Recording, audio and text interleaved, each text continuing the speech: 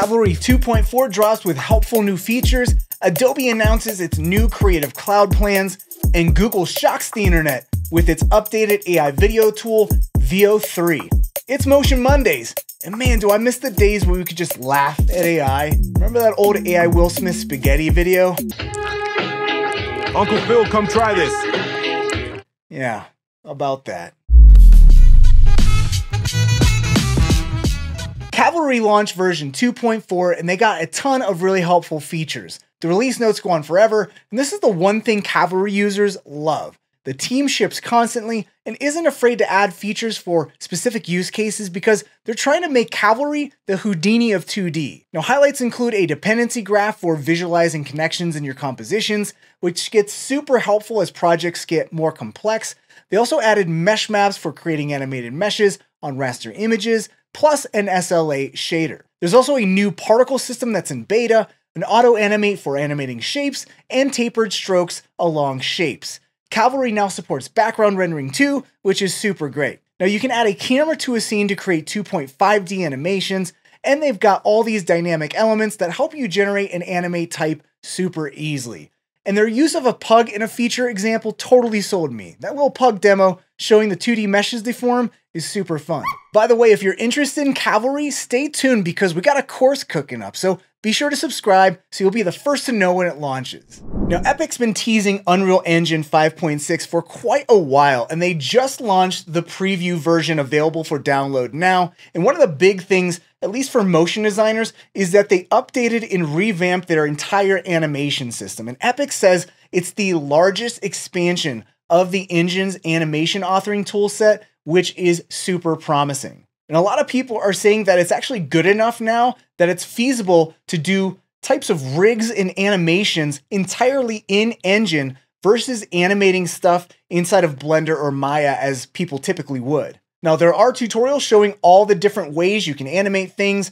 There's things like FFD controllers and stuff, which is super interesting. And in addition, one of the other big announcements was the MetaHuman creator is now available in Engine, which is a pretty big deal. But something relevant for motion designers, our man Winbush came out with a video showing some of the MoGraph motion tools updates in 5.6. And this includes a really cool feature that allows you the ability to import Photoshop files directly into Photoshop Engine. And this is really cool. And what's even better is Winbush is going to be covering this and much more in his brand new Unreal Engine for Broadcast Designers course that we're currently making right now. So be sure to subscribe so you know when it launches. All right, now here at School of Motion, our All Access has officially launched. I highly recommend you go check it out. There's a ton of cool stuff happening. We're coming out with a bunch of new courses like the Cavalry and Unreal Engine courses I just mentioned.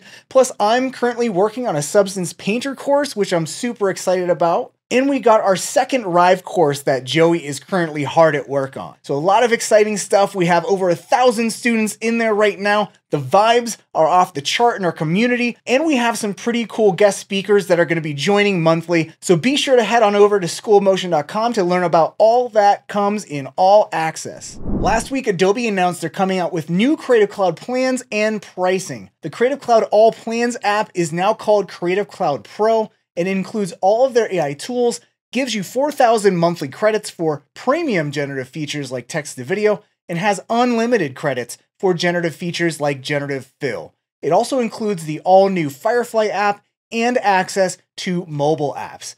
So it used to be about $59 a month, and now that plan is $69 a month. And be warned, you're going to automatically be opted into this higher price. So if you don't want Creative Cloud Pro, you're going to have to manually opt out. Now, there is a cheaper Creative Cloud standard plan at $54.99, which is actually $5 cheaper than the current pricing, but you only get 25 generative AI credits instead of the 500 you currently get. And you also get limited access to mobile apps. This all takes place and changes on June 17th, so be aware. Now, on the 3D side of things, Maxon announced that they're discontinuing ZBrush Core and ZBrush Core Mini, the free versions of the ZBrush desktop app. Now, when I first started learning ZBrush, I actually picked up the ZBrush Core Mini because the UI was way more streamlined and way more accessible than when you open up the desktop version and you just saw all the buttons everywhere and you didn't know what the heck to do. Now, the interesting thing here isn't necessarily that they're discontinuing these versions, but that they're planning a new freemium version for ZBrush for desktop that's going to be on par with the free iPad version that they currently have. So the iPad version has limited functionality, but is way beefier than what the ZBrush Core app was. So I'd be really interested to see what they do with this. And I'd also be interested to see if they do this whole freemium thing with Cinema 4D someday. Think about a free version that's way beefier than what's in Cinema 4D Lite. And I think it's kind of a good move with most of Cinema 4D's competition being free these days. Makes sense to offer a free version of your software to demonstrate its value. After all, I've always said that while software might be free, people's time is not. Now on to great work from across the interwebs this last week. Our own Aaron Rabinowitz shared the opening credits for Duster, a new J.J. Abrams show on HBO. And it is actually really cool. It gives off these like Hot Wheels style toy vibes with like tilt shift and epic car chases. And I'm really loving the shallow depth of field and how it just looks like you caught some toys racing along a track. And it really brings me back to the days where I just sit around and play with toy cars all day. 2023 was a great year. Next up is Too Fresh Creative out of LA, and they dropped a brand new reel after 2 years of not putting out a reel. Now, for anyone unfamiliar, they do amazing sports style graphics for Fox, ESPN, they work for CNN, and a lot more. And they've got all the traditional super sleek sports logos and slick 3D graphic stuff, but they also have a lot of really cool stylized work as well. And as someone who kind of cut their teeth in the industry on sports graphics, this is super inspiring stuff. I've been a huge fan of Too Fresh for a long time, and the more I watch, the more I realize how much work I've seen on TV that I didn't even know that they did. So congrats to the team over there for putting out their brand new reel. And finally, Google released this 1.5-minute animation that is all about its new AI search that is all animated UIs. And you might think that that's pretty boring, but there's so much great design and animation and eye trace that it actually stays very visually interesting throughout. And it kind of reminds me of that old Apple animation that was just the white background with all the dots and lines connecting, but it's kind of like this, but on dark mode and all that nice kind of smeary blurred gradients. Now, sticking with Google, they announced an update to their AI video model called Veo, now in version 3, and it's actually pretty crazy what it could do. The visuals look really high quality and realistic, but the big thing is that it can generate video with automatic sound effects, ambient noise, and dialogue. Now, they have a bunch of crazy examples, but this one of like a captain, you got the water sounds in the background, you have voice sync to the lip movements. This ocean, it's a force, a wild, untamed might. And she commands your awe with every breaking light. Guys, all this deepfake stuff's gonna be so much fun. I feel like I'm really having that Sora panic attack moment all over again. Deep breaths. So they also came out with Flow, which is a new AI platform that lets you create scenes using natural language and provides tools for consistent characters, scenes, and styles. And one of the examples was pretty nuts. It's a stand-up comedian that landed a joke that's better than 99% of my jokes, and I feel personally attacked by AI now. So I went to the zoo the other day, and all they had was one dog. It was a Shih Tzu. Now on to a more kind of under-the-radar announcement from Google I/O, but it's their tool called Stitch, which is basically AI for UI.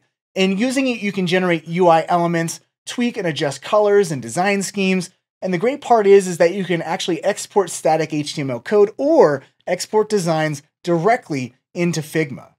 Now, I would envision you using this kind of like how you use AI for writing. You use it to get a base draft framework generated just to destroy that blank page, and then you just kind of refine from there. And the best part is that it's available for free. So it's never been easier to create UI for a job app that doesn't have any jobs on it because AI. Now on to this week's School of Motion Student of the Week, and that is Landon Peterson from Austin, Texas, who is currently taking character animation bootcamp alongside TA Jeremy Reck. He's a freelance editor animator who's been freelance for about 12 years and has been focusing on animation skills for the last 4 to 5 years thanks to School of Motion.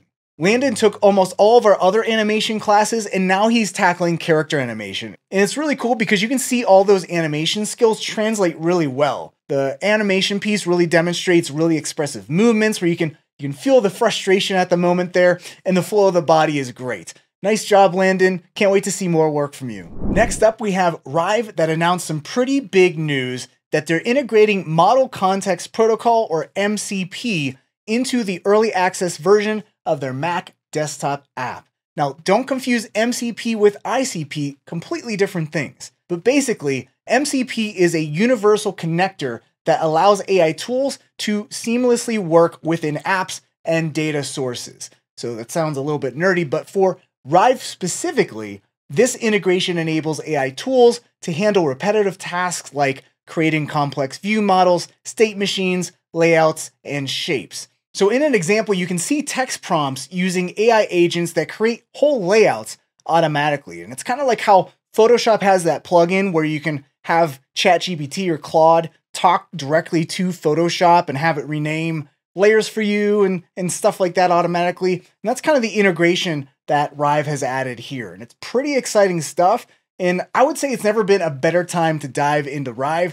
So be sure to check out our first Rive course to help whet your appetite before Joey's finished on the second one. You can find more details to the Rive course on our website at schoolofmotion.com. Okay, time for our obligatory Blender add-on segment sponsored by the Did You Know It's Free Foundation for the free arts that are free. This week, we are sharing this realistic skin add-on for Blender called Human Pro that's pretty incredible. It has customization filters for head detail, skin detail, face wrinkles, forehead wrinkles, bags under your eyes from doom scrolling all the Google VO3 content, and at 8K resolution, you'll definitely see everything.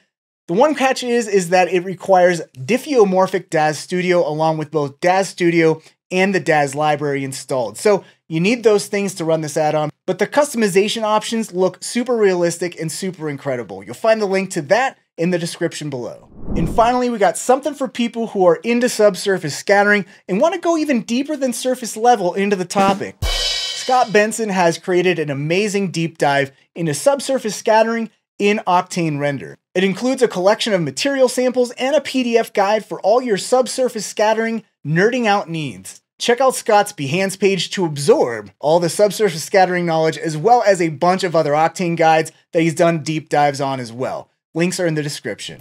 And that's a wrap for this week's episode. As always, links to everything we talked about are in the description below. And be sure you hit the like and subscribe buttons if you're enjoying all of this fine motion news content. And be sure to head on over to our website to learn more about our brand spanking new all access platform and all the courses that we're coming out with. And until next time, hope you have a great Monday.